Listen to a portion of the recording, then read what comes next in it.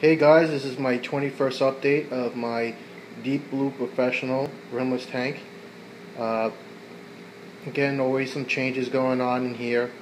I just wanted to go over, I lost a couple of fish and added a couple of fish. Actually, there's a fish that you see in the background on that live rock there. That is a dragon-faced pipefish, and he squirms around like more of a snake type of fish, because they are not good swimmers, so they kind of squirm around the rock, the sand. They're considered, if you look them online, they're considered a difficult fish to have, but again, it's all about, the food that you feed them. And I noticed that he was eating, looked like copepods in the tank at the aquarium store, so I picked him up, and with the success I have with other pipefish, including my pair of blue striped pipefish, it should be an easy fish to take care of. So I don't really consider them really a difficult fish, just a fish that needs the right food to take care of him. And he's doing very well. I did lose my blue dot jawfish. It could have been blue dot jaw, the fish disease. I mean, there was no other fatalities by fish. It looked like he had a hard time acclimating in this tank after a few weeks, so unfortunately he passed away. And he actually killed on the long way that ruffled coral that I had that's sitting over here, because of the sand over time just irritated the coral, and it just became a skeleton at that point. I did replace it, as you can see right over here. I put in the background a torch coral. My blue clam here, it has a blue, pinch mantle disease, I believe, but it had this for a while, but it's still, extending a little bit, but not fully. The one way you can find if you have pinch mantle disease on these clams is that the underneath where there is, you can see that blue is supposed to hang out, it's supposed to be clearly white. If you're seeing the algae or green growing on it, that means it's not doing very well. So hopefully it recover, but generally once it gets that, they perish eventually. So, and it looks like it's on its way out. And unfortunately, I do love this clam, but I do see little snails. It could be pyramid snails, I'm not too sure. I haven't seen anything in the foot of it, because that's where they'll attack it. But then again, they're so tiny and they come out at night most likely.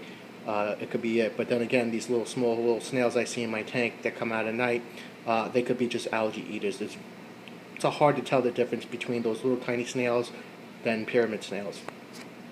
I did get an alveolopora, which is the cousin of the gonioporas. This is actually a branching kind from Indonesia. They're more hardier than the gonioporas, but I think the branching coral, I think, do better than wall corals or those ball type of corals.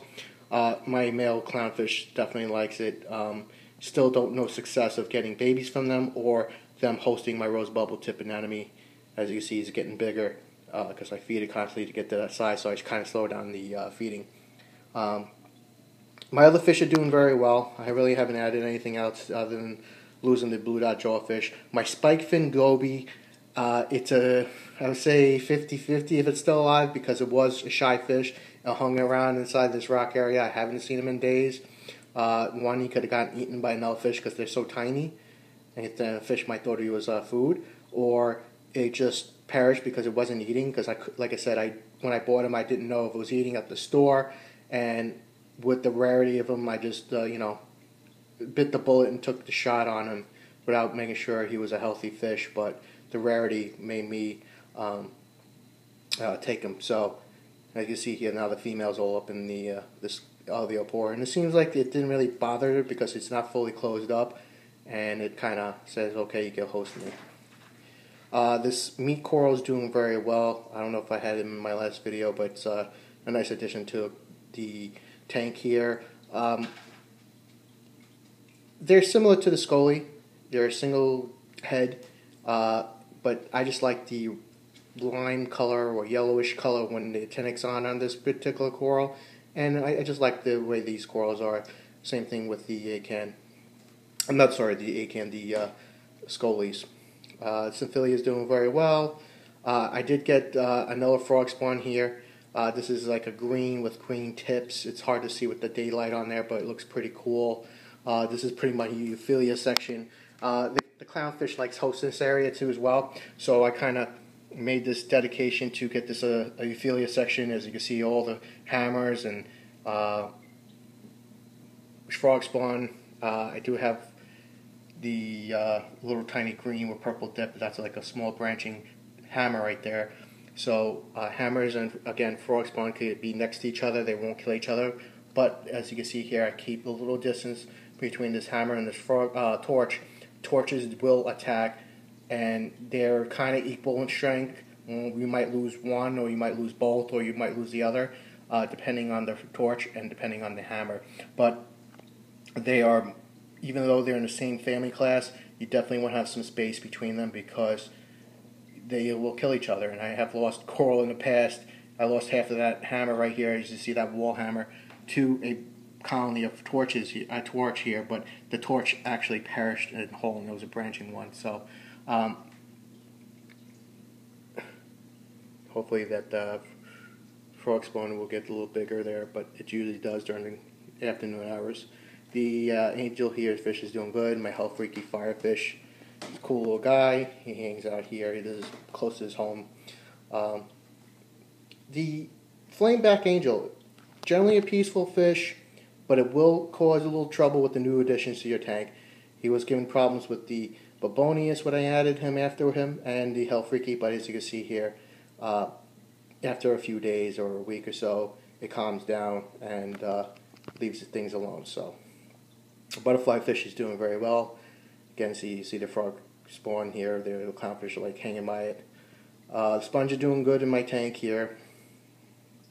And that's pretty much it. I mean, nothing new addition wise. I'm trying to keep the additions to minimum. I mean, I added a couple coral, but the fish I'm pretty much at a max unless it's a tiny fish or something very unique that I could squeeze them in this tank.